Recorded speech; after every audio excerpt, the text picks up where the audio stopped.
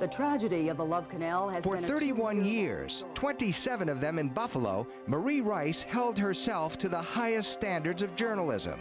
Frank, do you have any comment for it? No. Motivated by a noble goal. The idea that you could, possibly be the voice of a person that didn't have a voice. I think it really basically comes down to that. Would you please tell me, do I let my 3-year-old stay? Marie would make sure the voices of beleaguered Love Canal residents were heard.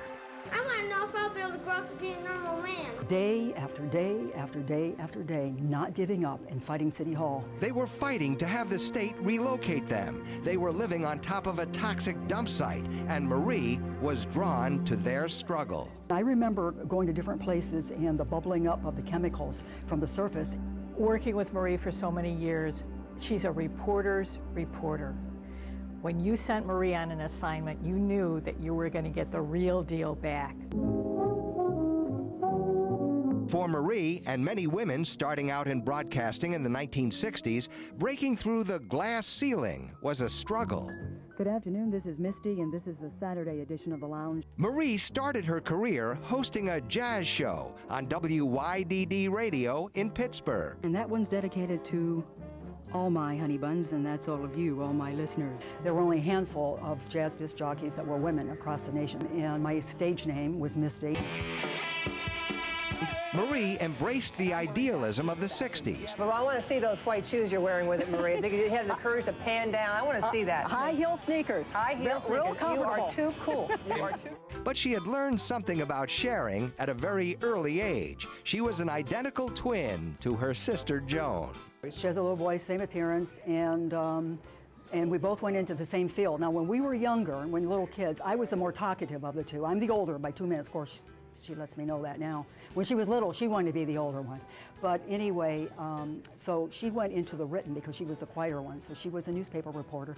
And then because I was the one that talked more, I went into the spoken. This is Marie Rice reporting from State Supreme Court. We're waiting for a verdict in the Richard Long manslaughter trial. We'll be bringing that verdict to you live when it comes. And it was Buffalo's no-nonsense news scene where Marie would make her mark, including her coverage of the death of Richard Long and the trial of Buffalo police officers accused of beating him to death. The Richard Long manslaughter jury has reached a verdict.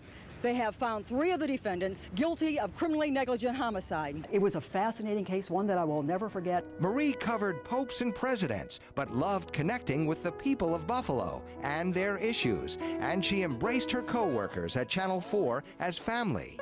The newsroom, after all, was where we all lived. It brings back memories of all those reports you had to do and standing in front of the camera over here.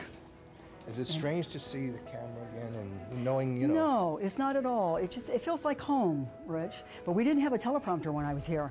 Really? We didn't have the teleprompter. We had to read our scripts or memorize them. So this is new.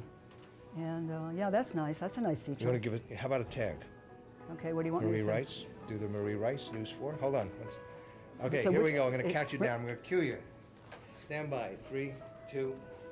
Marie Rice News 4 at home again.